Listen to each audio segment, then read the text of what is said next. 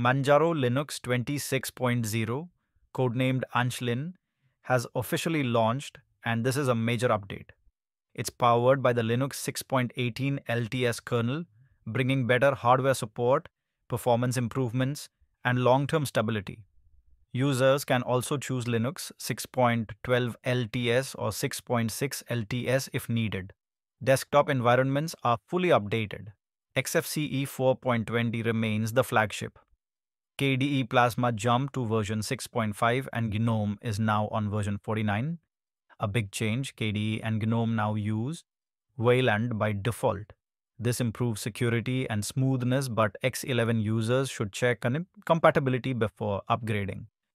Manjaro 26.0 also becomes the first Manjaro release to support the stable Cosmic desktop. Graphics get a boost with NVIDIA 5.90 drivers and Mesa 25.3, plus updated apps like Firefox 146 and LibreOffice 25.8. New ISOs are available for fresh installs, and existing users can update directly using the rolling release model.